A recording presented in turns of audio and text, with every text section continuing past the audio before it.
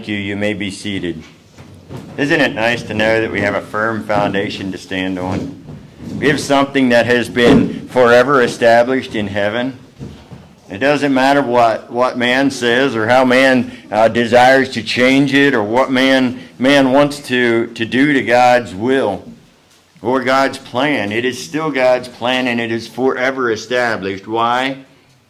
Because it is the truth. Jesus says, I am the way, I am the truth, and I am the life. Truth never changes. Consequently, the foundation that God has given to us and established for us hasn't changed, doesn't change, and will not change, because truth doesn't change. That is a great truth, and it's a truth that we need to keep in perspective as we continue to serve Him in the day in which we live. Our title this morning, Walking as a Christian Family, continues the theme of walking. And as we walk together, and as we unite ourselves with God, as we're filled by His Holy Spirit, as we're walking with Him, it's important that we are understanding and we're continually plugged into His Word. Because the longer we're plugged into His Word and the more time we spend in His Word, the more exciting it is to see how that God is working in our lives. It's exciting as I hear some of you, as you're reading through the Bible in a year. It's a milestone, right? I'd like to challenge you with this. If you had the time, all right, like some of my students did at Rockview, SCI Rockview.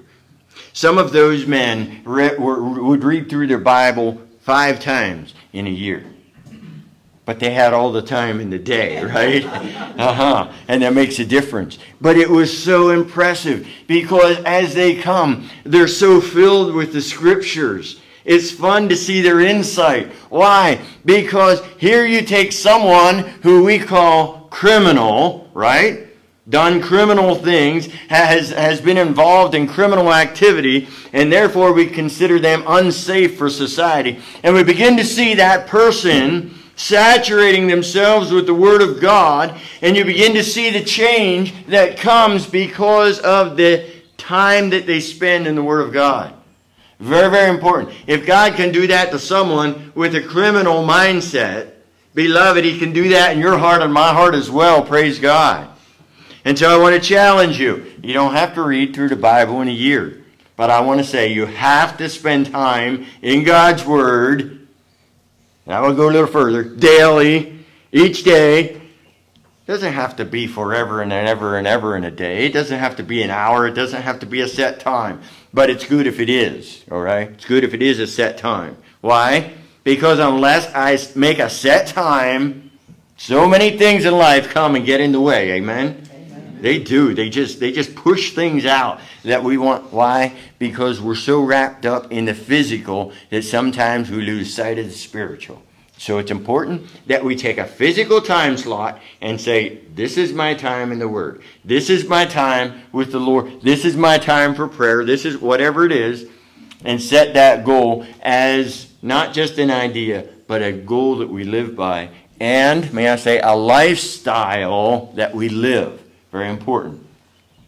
All right, now it's not just something that I do because I have to, but it becomes a lifestyle. I'm so wrapped in God that I don't want to forget to spend time in His Word. So we're looking this morning at Ephesians chapter 5, verses 22 through 33, and Ephesians chapter 6, verses 1 through 4. We're looking at the Christian family. And I want to say right at the start here, the Christian family, as written here in Ephesians chapter 5, this isn't me saying it, it's not you saying it, this is God saying it. It talks about a wife and a husband and children. It doesn't talk about 2 husbands and children. It doesn't talk about 2 wives and children, 2 mommies or 2 daddies. It talks about a husband and a wife and children. There are people in our society, there are people in our world that choose what we call an alternate lifestyle, and society says that's okay. I'm not here to judge those people. I'm not here to judge that conduct. I'm here to say that the Bible, as it talks about a Christian family, talks about a different standard. That's God's fault. That's God that said that, not me. And this is the Word of God that we're looking at. And so this morning, as we look at this subject, first off, we want to look at it according to what God's Word says. Second off, I want you to understand that I'm not trying to tell anybody the right way to do it because of my experience, because I have very little experience in the whole subject. And so I'm not here as an answer person. I'm here simply addressing a very important, a very vital subject in the Christian walk and in the Christian life. And that is the Christian family and walking together, which means being united and going in the same direction. Some time ago, I found it very interesting because I had a friend, the two of us were working on a project. I was actually working on a tree stand that I was going to use in the mountains while I was archery hunting. And I had this big, long safety strap. And it ended up that we were both trying to figure this thing out. And he was on one end and I was on the other end. And we both started pulling in opposite directions. And it was kind of hilarious to watch it all happen because neither of us ended up very well. We were both tripping each other. We just couldn't do it until we both started pulling in the same direction. All right? That's as a Christian family. As we walk together, we need to walk in the same direction. And as we are led by God's Spirit, let's remember, God's Spirit doesn't lead us two different directions. God's Spirit, as we walk with Him, and as we follow Him, and as we submit to Him, He will lead us in the same direction. Number one, as we start here with the wife, I started in verse 22. But let's remember, in order to get verse 22 at the proper perspective, we need to go back to verse 21. And it says, number one, submit yourselves one to another in the fear of God.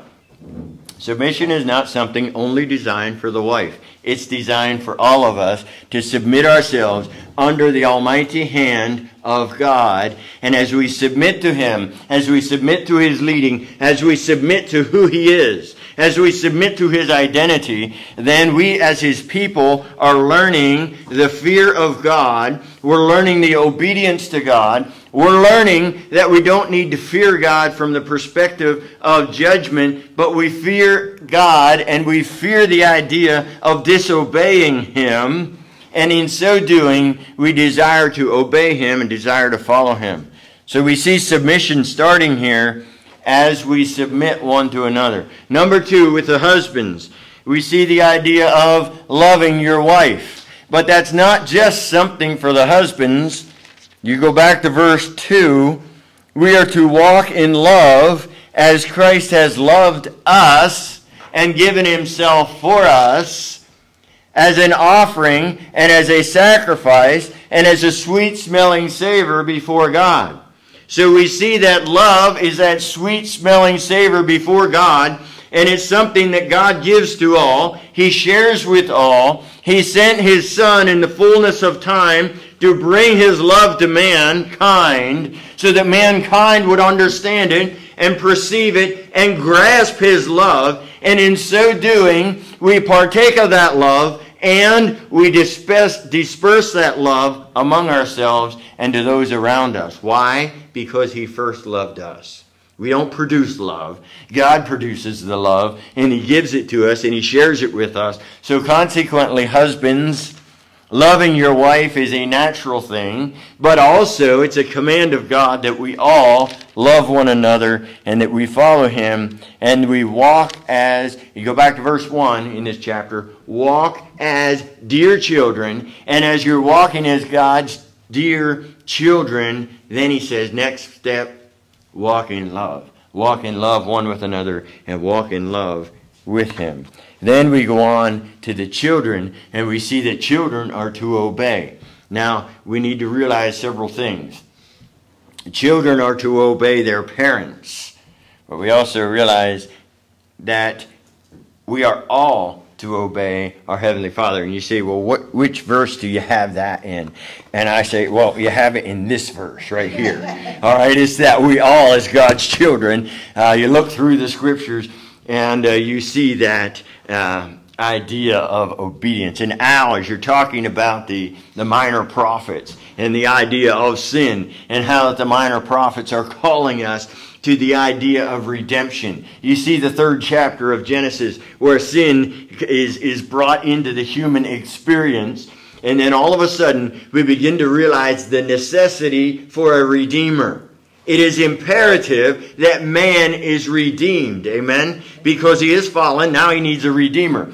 And if man has fallen, then man somehow needs to redeem himself. But because man is sinful, man no longer can stand there and be that redeemer for himself. Why? Because he's defiled. He's dirty. He needs that cleansing from God. Therefore, he needs a redeemer to be sent. And so we see throughout the Old Testament, God is promising. It starts there in Genesis and says there's a need for a redeemer. And then throughout the Old Testament scriptures, over and over and over again, you see there will be a redeemer. He will come. He will come in the fullness of time. He will come to redeem his people. And then we see Christ coming into the picture. And they say, oh, are you going to set up your earthly kingdom now? And Jesus says, you're missing the point. I'm not here to set up an earthly kingdom. I'm here to redeem you. You're my people. I've come to purchase you to myself. I've come to pay that demand note. All right, that ransom. I've come to pay that ransom. Why? Because I want to redeem you to myself. I am that redeemer. And so as those Old Testament prophets, they promised that redeemer that he would come. Why? Because God says, this is my love to you, and I'm coming to show this to you so that you will willingly submit to me. 2, that you will willingly obey me. And 3rd, you will willingly love me. And there are points here this morning. Why? Because you need to be redeemed, and you can't redeem yourself. You need to. So, in the book of Hebrews, it says, God sent forth his Son, made of a woman, made under the law, made like you and I. Why? Because that's who he came to redeem. He didn't come to redeem the animal kingdom. He didn't come to redeem the angelic beings that disobeyed and fell from God. He came to redeem the human race that needed the redemption, that the promise of redemption had been given to. And the promise of redemption was that I will come and I will redeem you unto myself. Why? Because I made you and I will purchase you. You are my people. I want to be to you a God, and I want you to be to me a people. I want you to follow me. And as I mentioned, I think it was last week, the idea that, I purchase, you're my people, you're my chosen possession, in spite of the fact that you're disobedient and you're falling away from me, and you're stiff-necked and you're rebellious and you're not following me. In essence, God's saying, I've not chosen you because you're so good. I've chosen you in spite of the fact that you're not so good. I've chosen you in spite of the fact that you can't redeem yourself. I've chosen you because I want to redeem you, and I want to show the world that I am here to redeem a people in spite of their sin, in spite of their background, in spite of the fact that I call them sinners. I've come to redeem them to myself. Why? Because I am God, and I am good, and I am redeeming you because of who I am, God is saying. I'm not redeeming you because of who you are. I'm redeeming you because of who I am. And so we look at our subject this morning, and we realize that as Jesus came, and he wants the church to follow him and submit to him, so he speaks to the family. And he says, I want you to be a living example of what I want my church family to look like. I want you to be a living example of what it is to be part of my family and to walk and live and maneuver under the auspices of being redeemed people. So we see, number 1, the idea of submission. It's not submission because the wife is lesser than the husband. It's submission because it gives a demonstration of what the church is to its head, Jesus Christ. And as the church is submitted to Jesus, as the church is living in submission to Jesus Christ, so the wife lives in submission to the husband. When we look at yesterday we went to to a wedding. And as I stood there, and as I watched the bride and groom exchange their vows and become joined together in matrimony, in holy matrimony, I stood there and I didn't see a blood transfusion. I didn't see an operation take place. But as she left that place, she became Mrs. Brown. Why? Because she was joined together with her husband, and it becomes not just a physical union, but it becomes a divinely viewed as a divinely ordained union before God. And all of a sudden, her name is changed. Why? Because she is joined together in matrimony in the fear of God. And it was nice because you see this, and it was a Christian union, it was a Christian family, and two people were brought together in the fear of God. All things perfect and right and upright? Yes. Why? Because they were forgiven by God, right? They lived before God as His children. They walked before Him. And all of a sudden, you begin to see this example of what happens in a Christian family. We also see not just submission, but we see the idea of the Holy Spirit being manifest in the beauty of the union. Not only as the wife submits to her husband, but we need to realize that the husband, first of all, needs to be submitted to his head, which is God and Christ and the church. And we have this whole perspective that the husband himself needs to be in submission. So now we have the next question. What happens if the husband is an unbeliever, right? That's the next question. And we see this happening from time to time. And we see in the book of Corinthians, it says, you know what? Don't separate at that time in your life, but be that living example of the love of Jesus Christ, and be that living example of what it is to be redeemed, to be that living example of what it is to be filled with the Spirit of God, so that the Holy Spirit is leading you and guiding you and directing you. And so we see the importance of the submission to the Spirit of God and following His Spirit, so that ultimately the family becomes a signpost. Hey, we belong to Jesus Christ. This is who our God is. This is who we're submitted to. This is who we are, because this is who we worship, and we are submitted to Him in spite of it all. Some time ago, I was made aware of a family who seemingly went through all kinds of issues and troubles.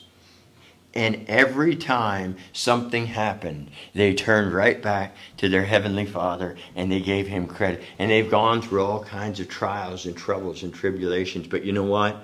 Every time it happens, they continue to turn the focus back to their Heavenly Father. And you know what? They have a lot of respect from a lot of people. Why? Because they're showing forth Jesus Christ in submission and obedience to Him. Beloved, you know what? If we only serve Him when everything is good, it's a very shallow life. Amen? But when we submit ourselves to Him, submit ourselves under the almighty hand of God, even in tough times, even in trials, and as we are led by His Spirit through the hard times of life, that is when the world looks on and sees the change that comes because we are submitted to Him in fear, reverence, and obedience to Him.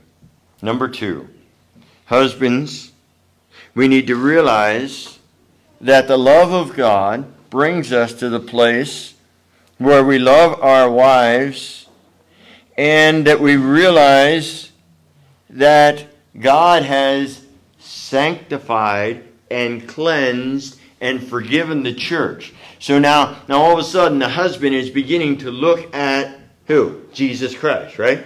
So the eyes of the husband are fixed on his Savior, Jesus Christ, and he begins to emulate the example of what Christ did for the church, right? He comes and He gives and He lives and He shares. He gives His life. He gives His energy. He gives all that He has. Why? So that He can sanctify the church and purify the church and call the church to Himself. And ultimately the church is changed. The church comes to the place where they carry the name of Jesus Christ, right? It's a Christian church. It carries the name of their head, Christ, as the wife carries the name many times of her husband. Not always, but they become identified one with the other, even if that name change isn't there, right? The idea is that Christ came to sanctify the church. And so the husband comes in the family union to sanctify and to encourage and to upbuild and to be that sanctification for his family. Not that they never make any mistakes, but that they are brought to the place where they are driven, where they are brought to the understanding of who Jesus Christ is. Why? Because of the example he has given to the church.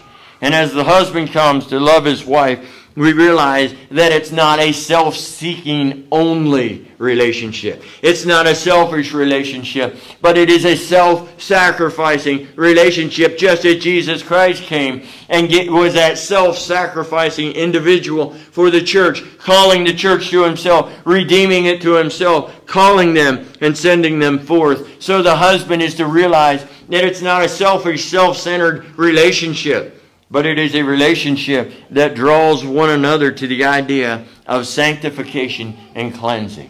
That we might be sanctified to our Heavenly Father. That we might be cleansed. That we might be drawn to Him. That we might realize that it is not just, what does it say of the priest? It's not just the washing of the hands. It's not just the changing of the garments, which was very, very important in the worship service, right? And if something happened and the priest, for one reason or another, there were times throughout the worship service where he would change his garments. Why? So that he could be clean in the idea of worship. So that he would be cleansed. So that he would show the importance of being cleansed and sanctified to the people. That God is showing to His people through the idea of example. I want you to know, in my sight, it is imperative that you are experiencing that cleansing or that purging. That you are bringing yourself to the place where your heart is washed and you are presentable before me. Husbands, this is your job in the family. Why? So that we might bring glory to our Heavenly Father. So that we might bring glory and that we might be lifting up our Savior. He said, as I'm lifted up to the world, I will draw all men unto myself. So our job is to lift Christ up to the world around us. Our job is to show the world that we do have a Redeemer. That there is one who came, that gave Himself, that gave His life, that gave His blood, that gave the redemption, that paid that ransom for you and I. Why? So that we can glorify our Heavenly Father. So that as we walk before Him, we are bringing glory, not to ourselves, but that we're bringing glory to God. And, let me say this, the next idea of the children. It's important that we understand. Some time ago, my friend had made the decision to take his children out of a private school and send them to a public school. And he comes, he says, what do you think about that? And I said, well, I spent 12 years in the public school system. I said, it's not all bad. But I said, one thing you need to remember. He had 4 energetic little boys, right? And I said to him, there's one thing you need to remember, and that is, as your boys go to school and rub shoulders with everybody else, there's going to be conflict. And I said, that's going to be a perfect opportunity for you to explain the love of Jesus Christ to your neighbors and your friends and those around you. Why? Because all of a sudden, your family is exposed in a whole new way. And that's exactly what happened. And it brought things to a place where he could point out not the mistakes, not the failures, but he could point out the fact that a redeemed individual is not standing there pointing fingers at everybody else, but he's standing there to bring glory to his Heavenly Father and take those hard situations and bring glory to God through them.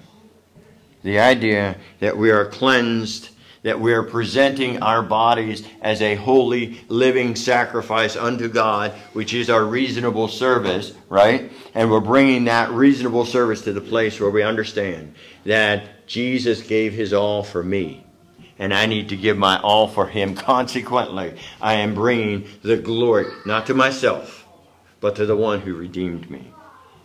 Thirdly, the idea of obedience is a stronger word than submission. Children, obey your parents. Children, obey them. Honor your parents, your father and mother. It is the first commandment with promise. Let's remember that it's one of the 10 commandments, and it is the first of the 10 commandments that brings a promise.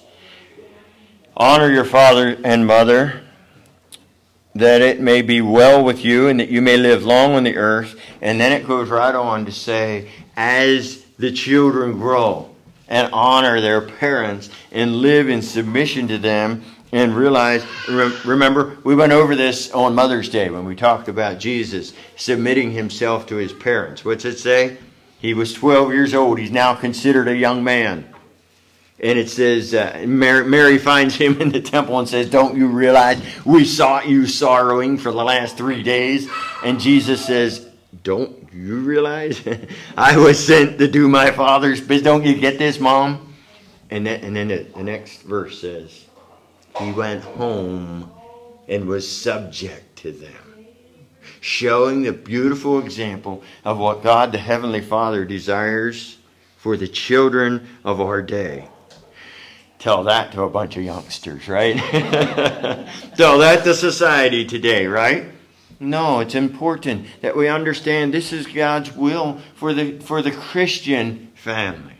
Maybe not the worldly family, maybe not the carnal family, but for the family. Why? Because you're led by the Spirit of God. This goes right back to being filled with the Holy Spirit. And as the Spirit is leading us and guiding us and directing us. Yeah, I say this carefully. I say this with my hand over my mouth, right? Because my little geikers are running around here and you're all saying, oh my goodness, look at all that energy, right? And I'm worried about this, right?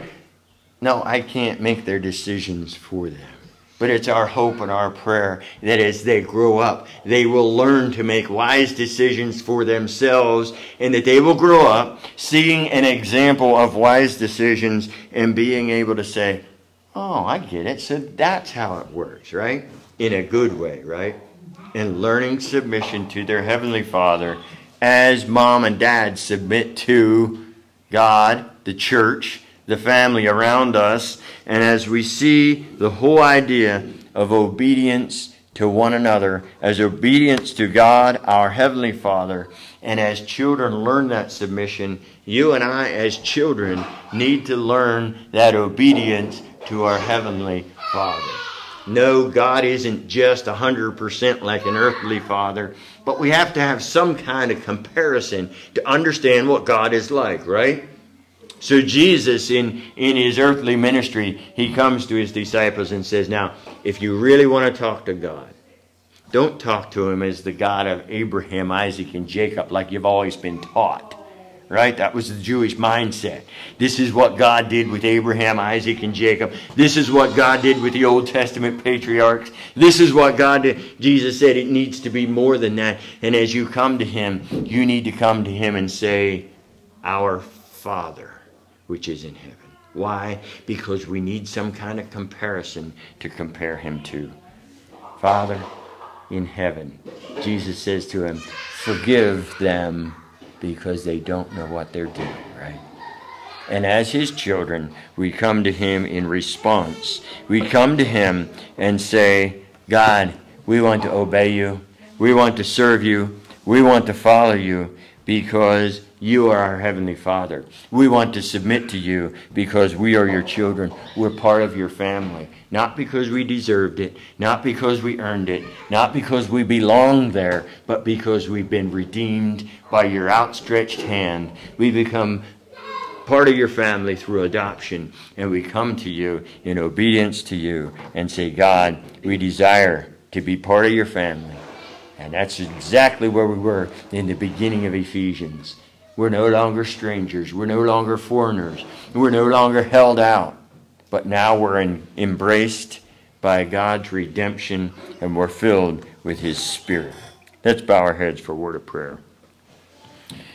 Heavenly Father, this morning as we spend time in your word again, we thank you that you have a established pattern and you have a set standard for your people. We pray that we may be kind and gracious with the people around us, with those around us that might disagree with our point of view, Heavenly Father, but that we would be strong and firm in your word, realizing that it is your word that is forever established. It is your word that is forever truth. It is your word that is forever the same, established in heaven. And so we want to live with that. We want to stand on that. We want to stand on the truth that is never changing and forever the same. Give us strength as we journey with you and for you. May we bring glory to you in Jesus' name. Amen. Our closing hymn this morning is hymn number 413, Break Thou the Bread of Life. Let's stand together as we sing this song. As we think of life and the way that the Christian family orients itself around God, it is important to remember that He is the bread of life. And as we break the bread of life, it's important that we serve Him in all aspects of life. 413.